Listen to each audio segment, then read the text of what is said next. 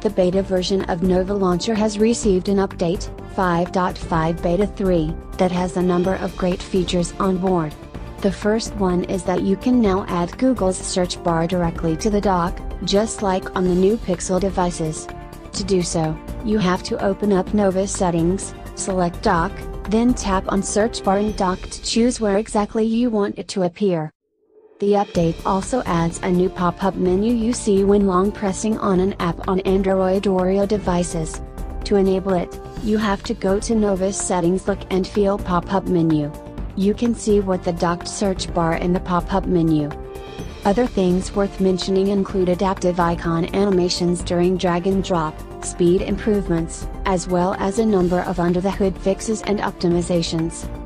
If you are a beta tester, you have likely already received the latest update. In case you want to become one, you can sign up on the Play Store, search Google for how to fo this.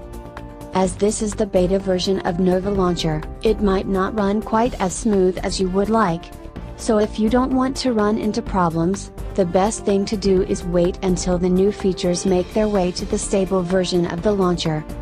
What's your take on this? Do share your views via comment section below. And like always, do not forget to like and share this video and subscribe the channel. I will be back shortly with another news. Till then, have a great time ahead. Bye bye.